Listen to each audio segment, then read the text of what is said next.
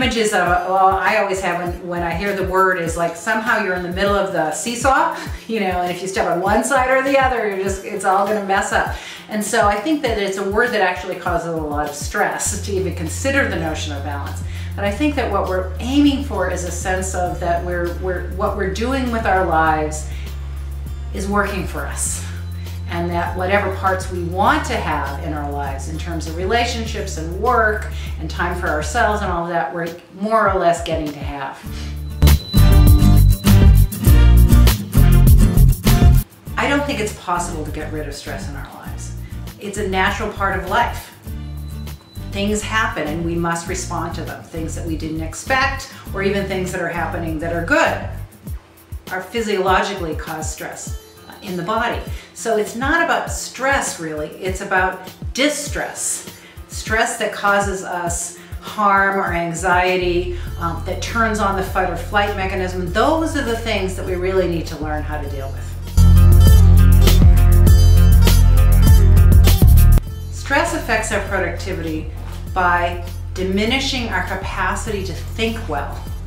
Because what happens when we say stress, what we're talking about is that our brains have turned on the fight or flight mechanism. And when the mechanism turns on, the stronger that it's on, the less able we are to think.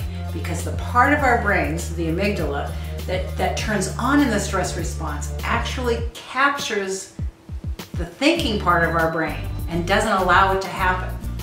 So this is a good thing when your kid is about to be run over by a car. You don't want your brain to be going, do you think I should go rescue them?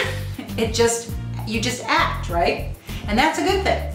But the problem is that most of the things that are causing stress for us are not those immediate things that are physical, that we actually need to respond to as a threat. And so instead, the fact that we are unable to think as clearly as we want to under stress is really what diminishes productivity. The other thing that causes the loss of productivity under stress is because it decreases our immune system. So the stress response says to the brain, wait a minute, we gotta survive right this minute. And so we've got to marshal all our forces to get ready to run or to fight or to freeze. And as a consequence, the immune system actually gets suppressed. Our T cells diminish in quantity because the body's going, forget long-term survival, we got to have life or death survival right now. And so if that mechanism is turned on too long, we're walking around with our immune system's not fully working. So that's why we get sicker. And that also, of course, influences productivity. Absolutely. And I think it's an absolute key to existing in this planet, in this time and age that we're in. And all of the demands on our attention and all of the challenges that we have in life. To me, the number one thing a human being needs to do in order to be successful at work and at home is to learn how to manage stress, to understand what happens when the stress mechanism turns on and what to do about it.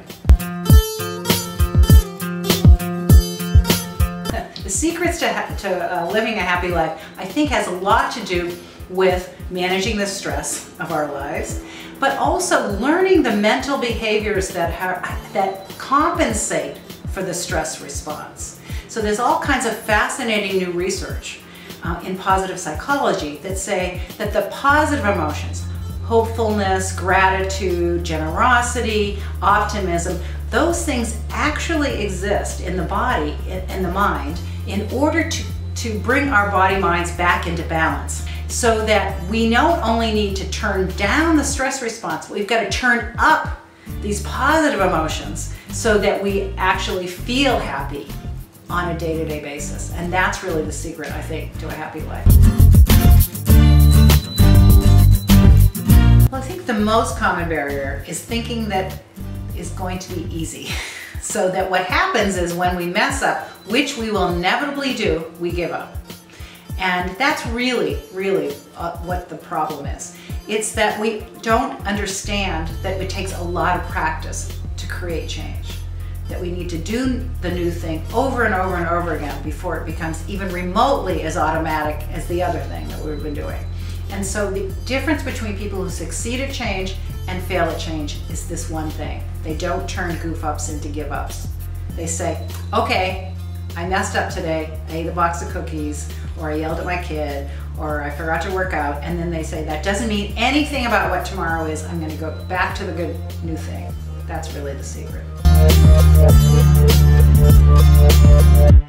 Well, the one piece of advice I have to leading a happy, balanced life is to understand that we actually need to train mentally, just in the same way that we understand now we have to train physically in order to have a happy, healthy life. We also need to train mentally.